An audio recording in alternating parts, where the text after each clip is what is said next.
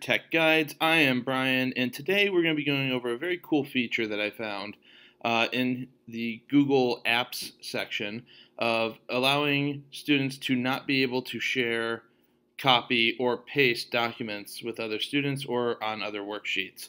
So let's just get straight into it. So here's an old copy of a Google Doc they already previously had. So we'll just open this up. Now let's say you were going to share this with a student and you didn't want them to be able to copy and paste the answers into the document. You want them to actually type. This will come out great. So if you hit out with the share button here, and once it loads in, there's the gear up here now in the top right. If you click up here, this brings you to share with people settings. You have editors can change permissions and share. If you take this off, students will still be able to edit the document, but will now not be able to share the document with another student without you getting an email notification asking for permission of them wanting to share it with another student. So that's a great little feature there. Then this one here, viewers and commenters can see the option to download, print, and copy. So if you turn this one off,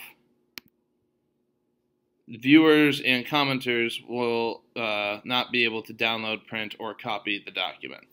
Now, as we continue on in the back section here, there are different sections of other things as well. So that's Docs. So if we hit New, Google Slides,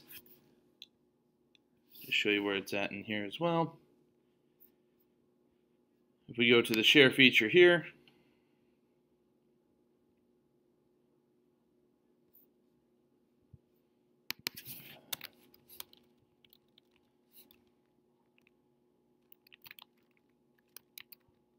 change it to share settings.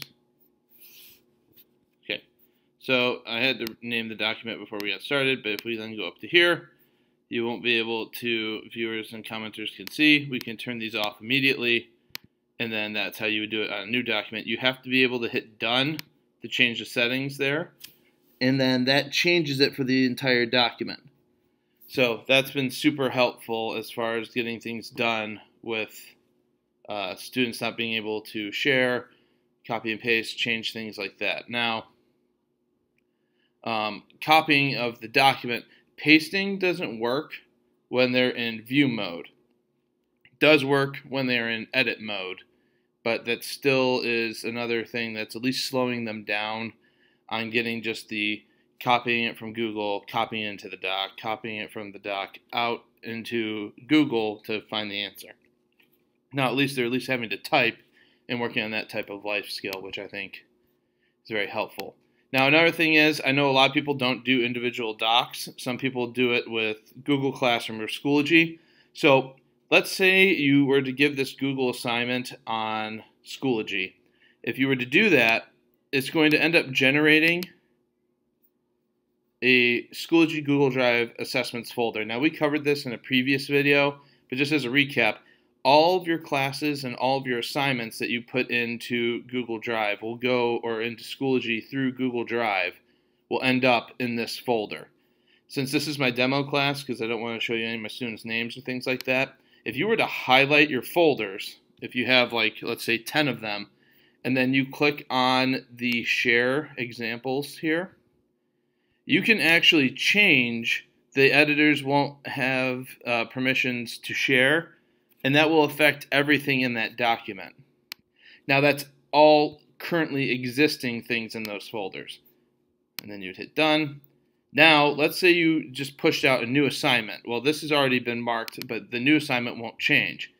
So if you were to open it up, and thank you, Mrs. Scobie, for letting me use her fake worksheet here. If you were just to highlight all of your students' names and documents and just drag your way up, you could change all of the permissions right away for all students.